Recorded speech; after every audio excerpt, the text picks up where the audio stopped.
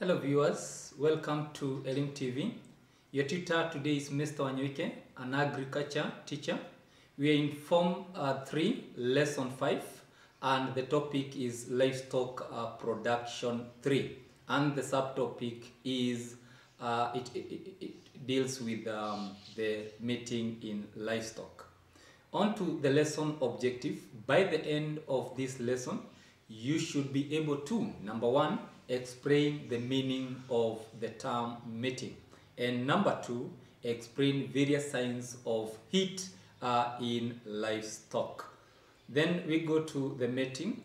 Mating by definition is the process of serving a cow with a bull for the purpose of reproduction.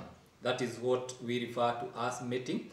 Then we have oestrus cycle. What is oestrus cycle? This refers to the duration from one heat period to the other.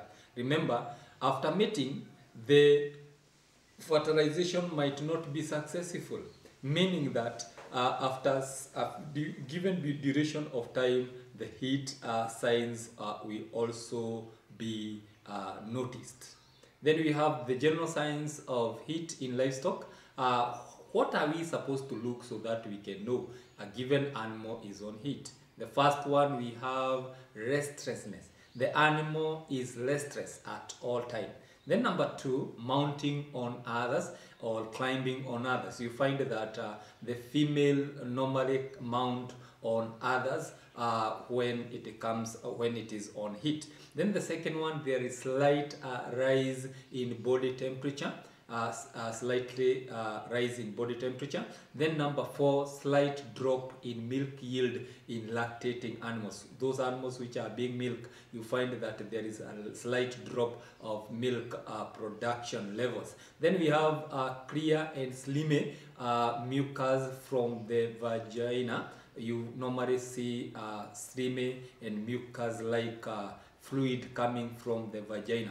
Then the sixth one, we have mowing and bleating frequently. For example, mowing for a cow, mowing in a cow. Then we have bleating in a goat. You can see the images of goats and sheep bleating. Then we have the seventh, frequent urination, and this is commonly found in pig and also in rabbit. They normally pass a lot of urine when they are on heat. Then the eighth is swelling and reddening of vulva.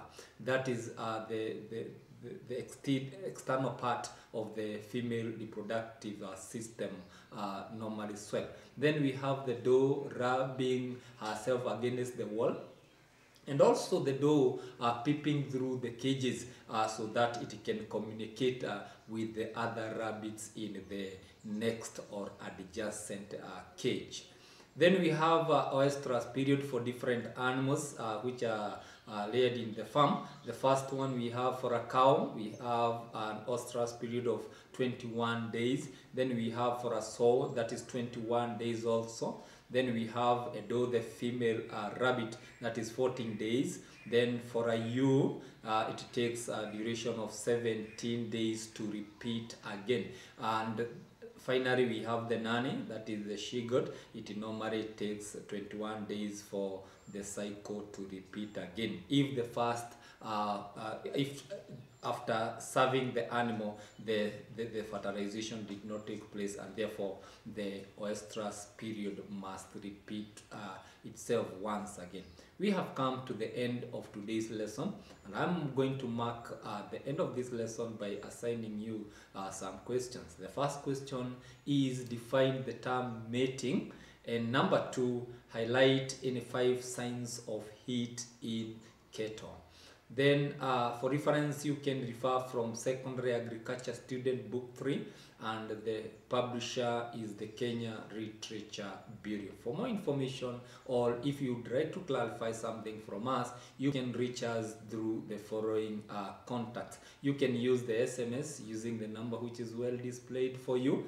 You can also use YouTube at Elim TV, then Facebook platform at Elim TV, and also you can tweet us at Elim TV _KE. Thank you for joining me in this lesson. Till next lesson, goodbye.